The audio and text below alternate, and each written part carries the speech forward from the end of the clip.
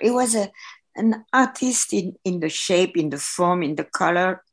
And there was never a face of a man or a face of a woman, old or young, that was not filmed with a great respect for the beauty. And this for me is really important. I think it makes a big difference with just making image, you know.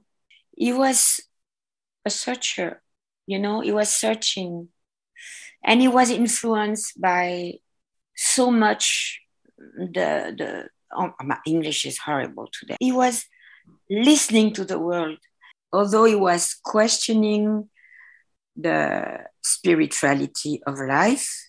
In the making of his film, I don't know, I'm not him, maybe pretension is there, I don't know. But I always see a sign of looking, I would say looking for beauty.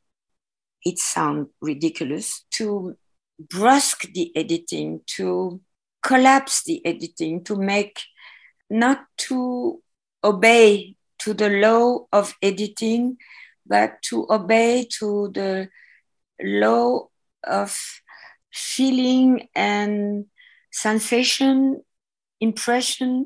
I don't know. The first memory I have of a Godard, of Jean-Luc Godard movie is my mother.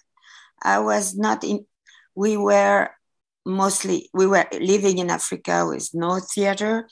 My mother saw Breathless, and I remember her coming home and telling me and my sisters, I've seen a film that is from a new world, something completely different. And it changed completely my sensation about film watching in a good way. She was blown up. She said, I never seen such actors so natural and good looking, and the way they were speaking. I mean, my mother was crazy about Breathless, so I saw Godard movie as soon as I could, of course, you know. Yeah, it was not even a new film when I saw it, you know, but it was, I still think every film I saw from Jean-Luc Godard from then on till the last one, Le Livre d'Images. I think for me, Le Livre d'Images, the last one, I saw it on a screen and also as an exhibition, both. I think everything seemed to me above modernity, above being modern or not modern, you know. Let's say like someone digging a trench in movie material and trying to build a different path, maybe. Also, Le Petit Soldat, in a way, it's a love story, a very sad one, but it's a love story.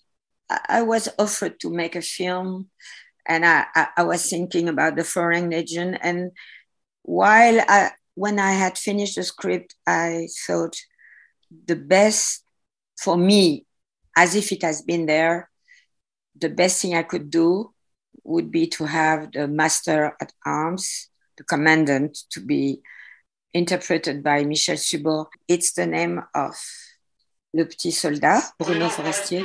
And I thought, because at the end of Le Petit Soldat, you run away after shooting that guy in the street. You said, I still have time in front of me. I thought, after leaving the French army, killing a guy in Switzerland, maybe the best was the Foreign Legion, together with his sense of humor, sometimes a little bit cruel.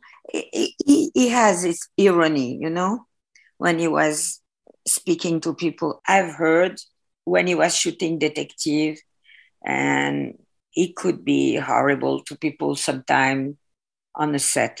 I was there on a set few days, but horrible in a way. It was cruel, so much attention toward him, and in a way, jealousy, you know. And you see, when he died, it was like a big shock here, you know.